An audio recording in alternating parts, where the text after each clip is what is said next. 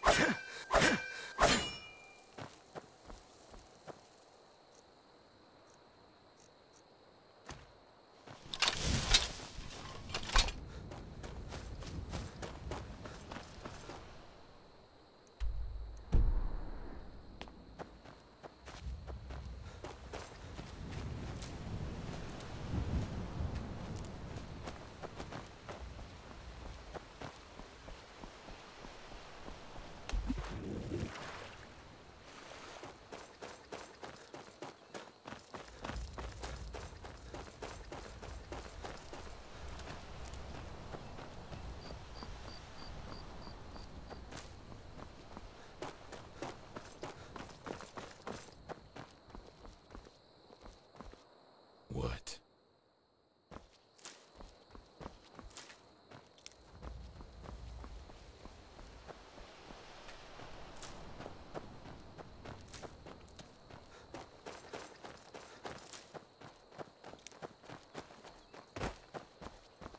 With the return of the dragons, the world watches Skyrim with bated breath. Our actions are the winds upon which fate will chart its course.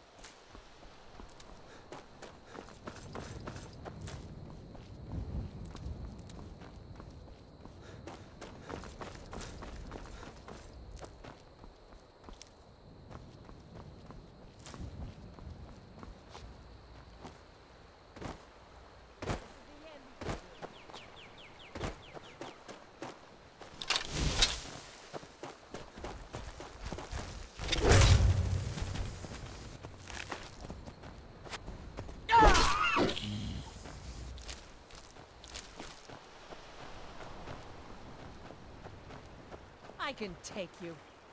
Where are you?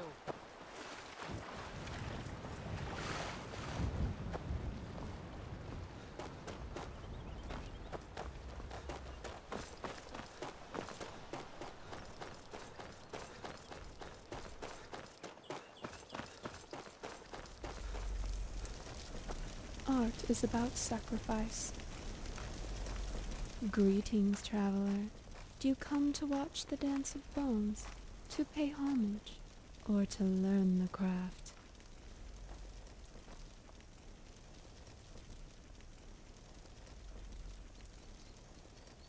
It matters not.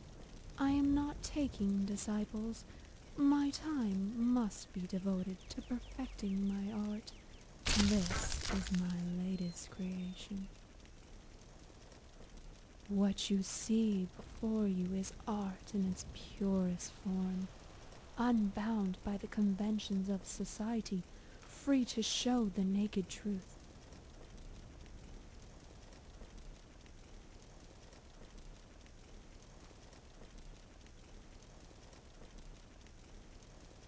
Yes, but as we mortals are given the choice, so too are they.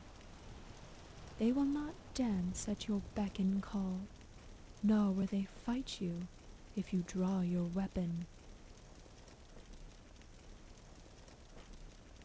I will forgive your crude mistake. After all, many fail to see the beauty in that which is soiled. I do not practice the art of necromancy. I practice necromantic art. The distinction is rather important. I use the tools of conjuration to make art pieces that reflect the human condition, the struggles of man, his joy, his sadness, his frailty. His clothes are stripped, his bones bared for all to see. Yet even an artist cannot fully understand a work through a single set of eyes. Tell me, traveler, how does this piece make you feel?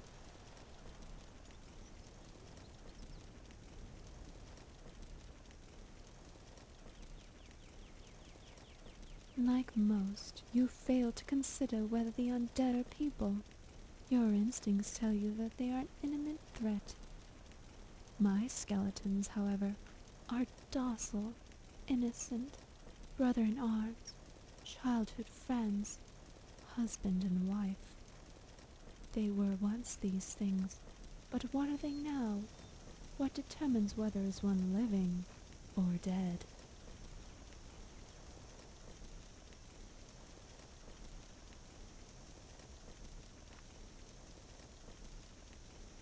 Is it?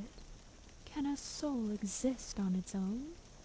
Does it not require a body to survive on this plane? The black soul gem fragment on this altar once contained a human soul. If that is the true essence of a man, should that not be more offensive than these skeletons?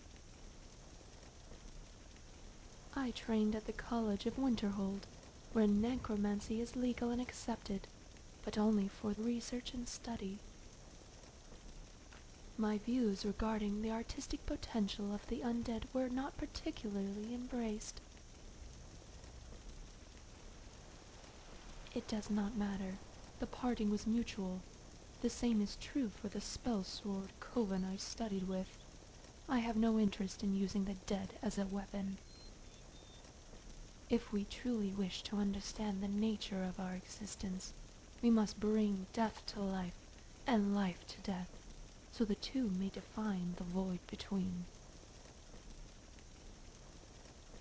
Only the presence of my colleagues, so many brilliant minds, each a treasure trove of the profound. Some would challenge your mind with hypotheticals, questions that had no answer.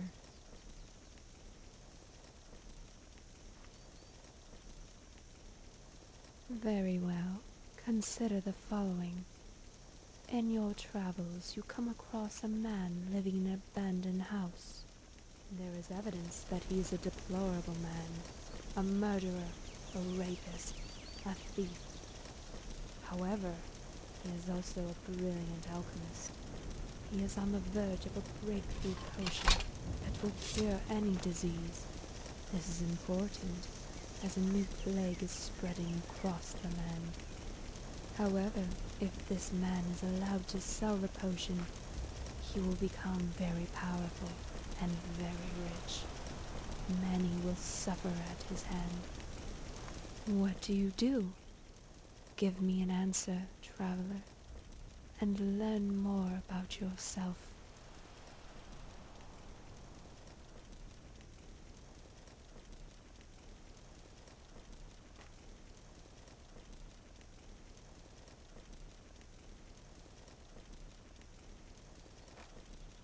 Then your question takes a different turn, but a choice must still be made. You seek to find the path that unleashes the most destruction. It is my pleasure. Imagine, for an instant, you wake up one morning to find everything you eat has amplified in taste. Yet your nose detects something noxious. The food smells rotten, and moreover, it appears as bad as it smells. However, in your mouth it remains a model of perfection. A week passes by. Do you consider done to be a pleasurable experience?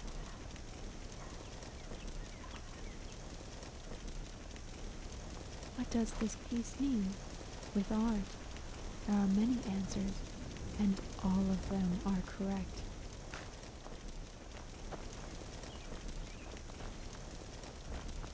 Do you have plans for your body upon death?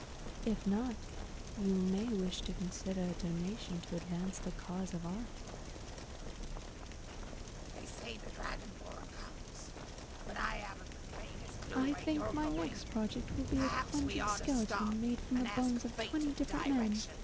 The artistic value in that would be indescribable.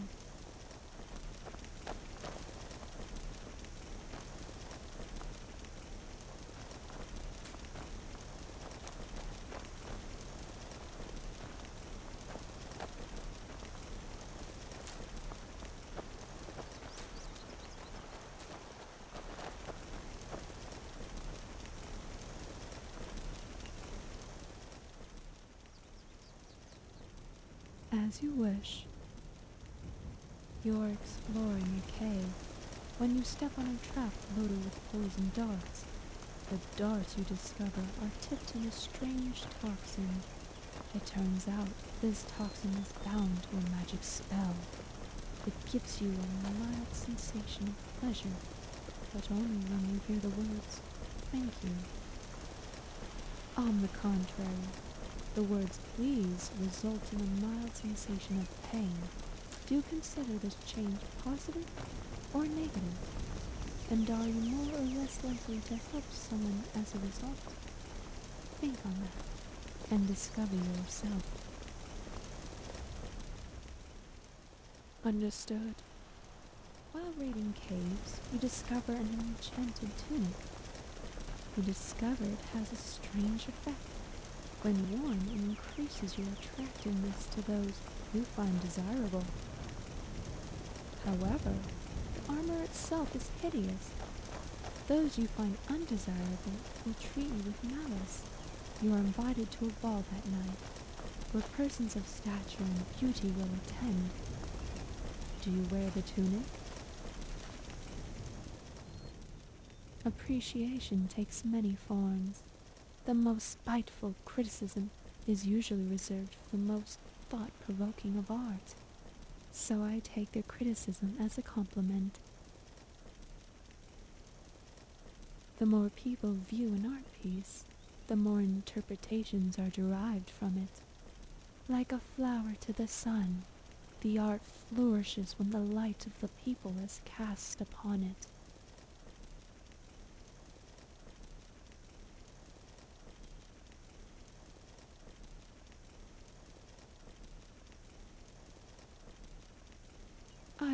than willing to die for my art. Still, I have made some compromises to protect myself. Using skeletons in place of living bodies is one example. The more like a flower to the sun, the art, a larger audience would negatively influence my art. If I feared the guard, I might use straw men instead of skeletons. It did not take long for me to realize how the integrity of my art would be sacrificed.